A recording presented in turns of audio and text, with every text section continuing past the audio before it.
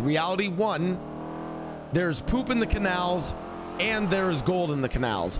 Or reality 2, where did the poop come from? There is no poop and there is no gold because you paved over the riverbed so there can't be gold, and the entire purpose of panning doesn't make sense. Okay, but that's an admin issue.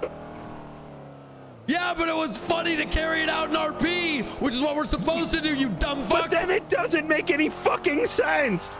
Yes, it does. And even if no, there's it doesn't. It's a fucking storm drain with fucking needles and all sorts of contaminated water and filth.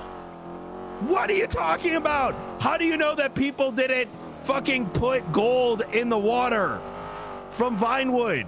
How do we know that Dean Watson, who's a beneficiary because he owns like the entire city, didn't decide, you know what? I'm going to take money